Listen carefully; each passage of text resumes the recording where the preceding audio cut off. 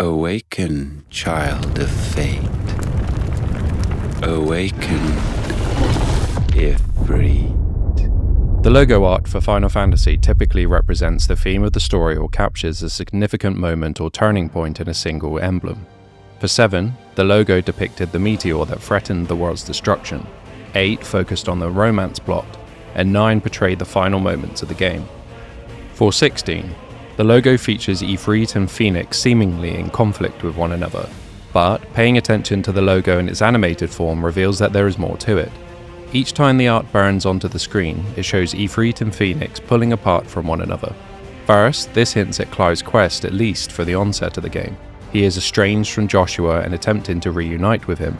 Second, this signifies that Ifrit and Phoenix are being pulled apart literally. They are born from a single icon and have been sundered. A pivotal moment in the game will involve reuniting them into their true form. The ultra-expensive Collector's Edition has unique artwork for the box the statue comes in, an unidentified being amidst all of the other icons, most importantly, Phoenix and Ifrit either side of it. This is Chaos. Whilst we already have seen Phoenix battling Ifrit, the story will twist and have Ifrit fighting Phoenix. This is where the rejoining will occur. I will delve further into this prediction in a later section. Chaos will be a New Game Plus skill tree.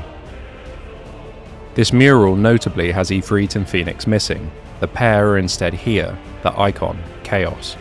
This mural gives the impression that this icon is governing over all of the others, or perhaps fighting all of the others, but I'll return to this for a later prediction. There is an additional icon present on the mural that hasn't been shown anywhere else so far. Whereas Leviathan is missing from the Collector's Edition pin set, it is featured prominently on the mural with the other icons. The Iron Kingdom executes any dominant born on the islands, which means the Iron Kingdom has slain the dominant of Leviathan. There is no fixed period of time for a new dominant awakening. After a dominant of an icon dies, it can take 5 minutes or 5 decades. Part of the journey across the Iron Islands will see Clive learning or potentially witnessing the execution of a new dominant of Leviathan. The time skips in the story will allow for the dominant to arise once more, later in Clive's tale. The first crystal Clive destroys is Drake's Breath, the one shared by his homeland of Rosaria and the Iron Kingdom. This will have a ripple effect of loosening the Iron Kingdom's iron-fisted rule over the Iron Islands, allowing a dominant of Leviathan to either awaken away from the islands or be able to escape them. A major theme of Final Fantasy is balance, especially true with the elements. Light is opposed with darkness, wind opposed with earth, lightning opposed with ice, and finally, fire is opposed with water. With the Iron Kingdom relentlessly slaying the dominant of water that arises each time, it has provoked an imbalance which has allowed for the seemingly impossible event of 2 icons of fire appearing. Leviathan will also be a New Game Plus skill tree. One last thing before the next prediction, the proximity of Valistea to Leviathan is far too close to ignore.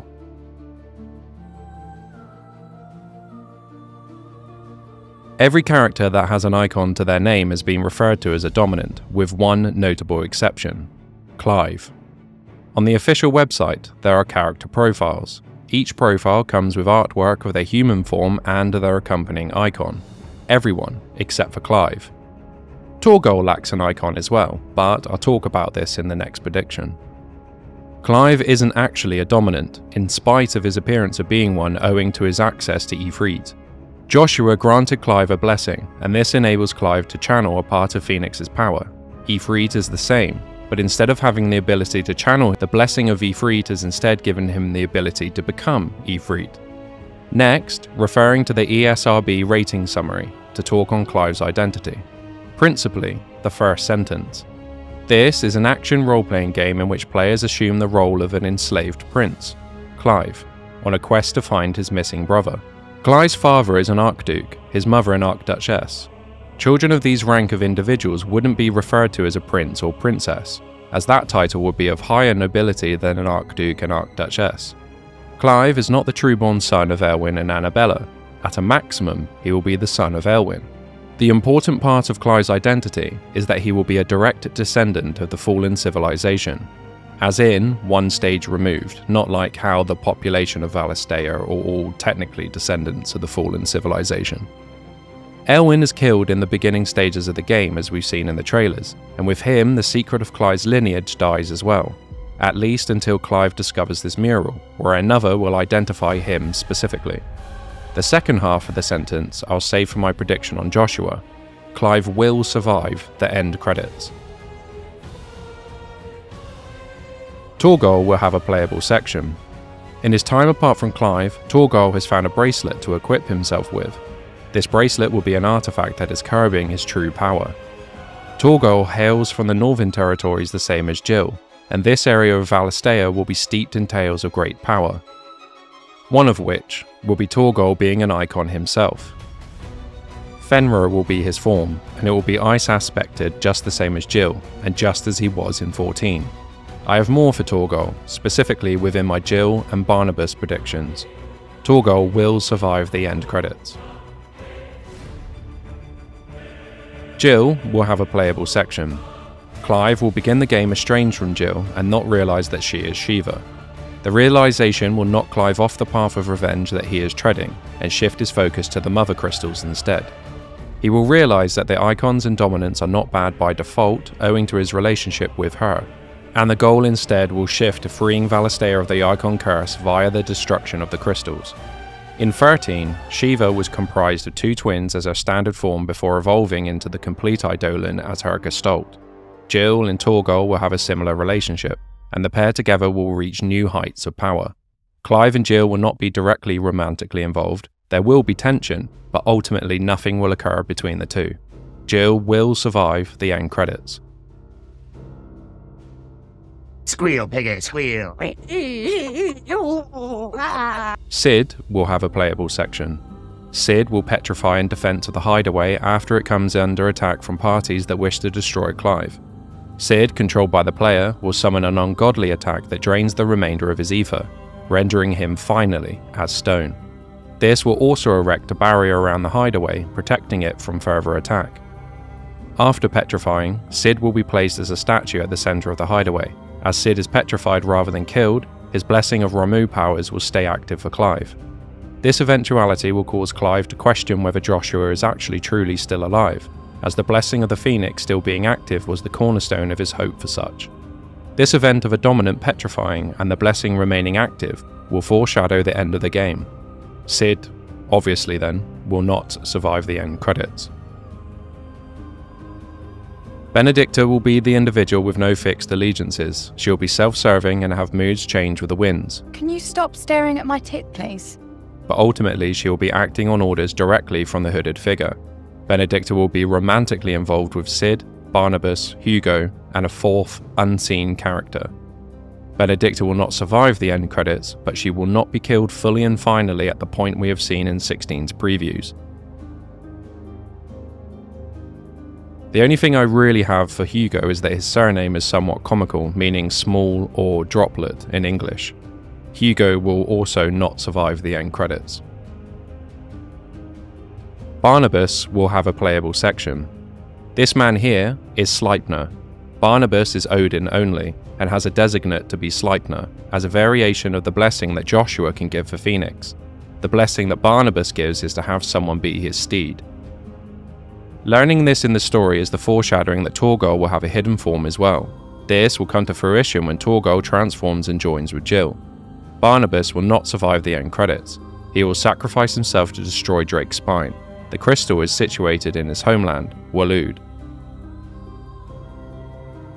Honestly, it's a complete travesty that the dominant of Odin isn't named Dion, but I digress. Dion will have a playable section. Dion is the character that is never truly on one side. Being the embodiment of light doesn't mean he is altruistically good, but he will always act in accordance with his own moral compass. Dion will end up related to Clive in some way. I'm going to say cousin, on his secret mother's side. This isn't because they look alike or anything like that, but rather owing to Dion being the dominant of Bahamut. I'll go into more detail in my prediction for the final boss. Dion will survive the end credits. Joshua is the only true-born son of Elwyn and Annabella. Joshua isn't dead. This is where the second sentence of the ESRB rating comes in to confirm. In 14, the primal phoenix makes an appearance as well, but does so whilst under the thrall of a familiar primal. Joshua's path in 16 will echo this. Joshua will survive the end credits, in a sense. Full detail of this will come in a later prediction. The figure being hooded means the audience and other characters will know who it is right now. The reveal of his identity will show his face to be a fully grown Joshua, but this will be a red herring. A similar twist occurred in XIV, with a character being seemingly revealed as a traitor, but was in actuality under the influence of a higher power. So too will the story be here. Phoenix's ability allows for respawn, but comes with the price of corrupting the dominant. There is one true Phoenix, and dominants of this icon end up as vessels for someone of the fallen civilization. Joshua is particularly susceptible owing to his sickly nature. Joshua will be freed of the malevolent force when Ifrit and Phoenix combine. The fallen civilization rode a giant creature across the sky. The cities and ruins across Valistea were originally built upon this creature's back. In their striving for perfection, they drained the creature's ether, exhausting it and causing it to fall from the sky. Few people of the fallen civilization survived, most remaining in stasis. The hooded figure is of the fallen civilization, but it is their consciousness that is possessing Joshua, rather than them physically walking the land. Each icon will have a surviving fallen civilization counterpart, sleeping in stasis.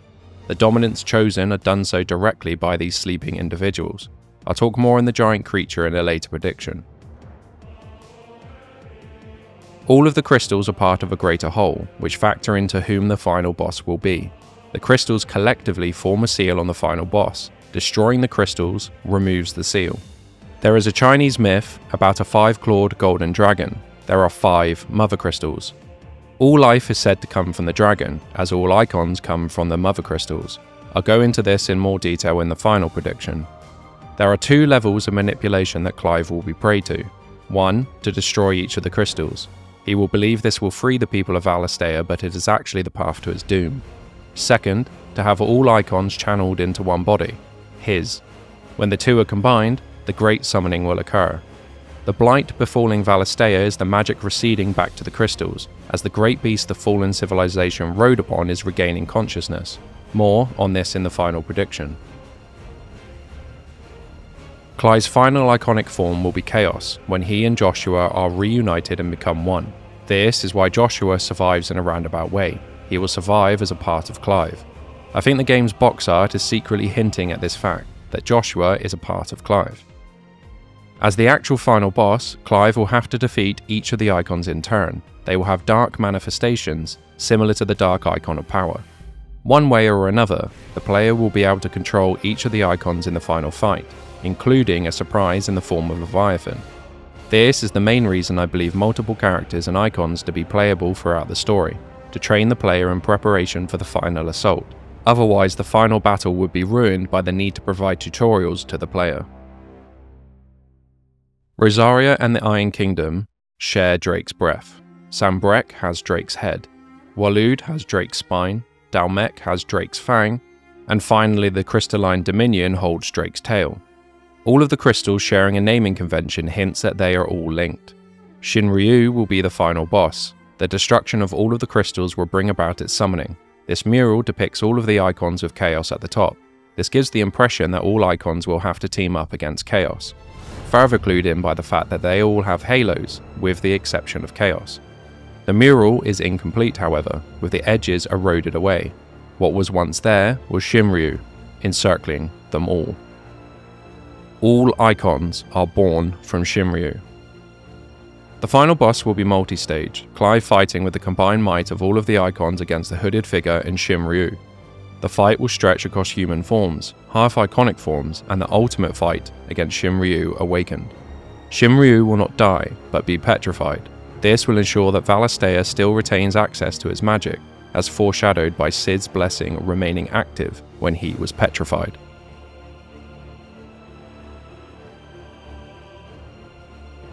The overall Metacritic score for the game will land on 88, because 8 plus 8 is 16. The lowest critic score will be 60 and the highest will be 95. IGN will give the game a score between 8.9 and 9.1. At least one reviewer will name their review Final Fantasy Sweet 16 with the tagline, Final Fantasy Comes of Age. If no one does, I'll use it for my video review. I'll make my own dreams come true. Within the reviews, the main positives that will be remarked upon will be how the franchise has evolved and that it has picked up a mature direction for the series.